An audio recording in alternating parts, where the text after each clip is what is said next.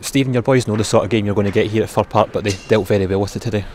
Yeah, you know, before the game, people are talking about Motherwell's form, 3 wins on the spin, clean sheets. But we've came here today and completely controlled this fixture with 11 men and with 10. I thought defensively we were so organised.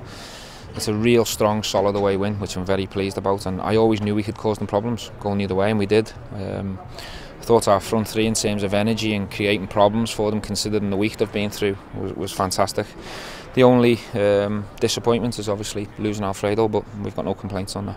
Yeah, the right-hand side actually today, Scott Arfield and Joe Rebo, that partnership really seems to be blossoming. Yeah, I thought both of them certainly could be contenders for man of the match. I thought they were both outstanding. We've moved Scott back down the line, and we're playing him more facing the opposition goal rather with his back to goal, and he's took to that right side position really well. 3 strong performances on the spin in there. And we always know what we're going to get from him: honesty, hard work, and he's got amazing quality when he needs it as well. So fair play to both of them, they're outstanding.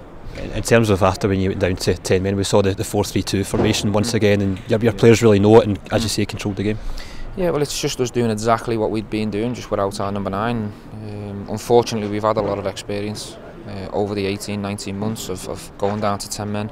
I think this is Alfredo's first setback since there's been a marked improvement in terms of his behaviour, so we'll reset that situation and we'll move forward. Unfortunately, we suffer now. The fans suffer and the players suffer because he's not available for the next game, but we've got people that can come in and we can cope there. But before the red, he was playing ever so well and he was causing them loads and loads of problems. So I think in summary, I'm so pleased with the clean sheets and the away win on the back of the week we've had, and across the board all the players deserve credit for that.